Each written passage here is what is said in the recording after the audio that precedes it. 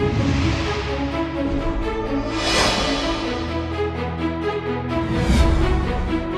the International CES, I'm here in the Central Hall, and what a week at CES it has been. We have seen more than 170,000 attendees, a record 45,000 international attendees. The show has set several trends. We've had a record number of startups.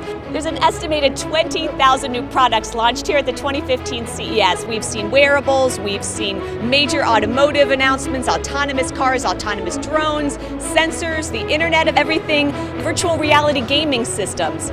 There are award winners across all major categories. The technology innovation we've seen this week at CES has been inspiring. For CES TV, I'm Tara Dunyan at the 2015 International CES, and we'll see you next year at the 2016 CES.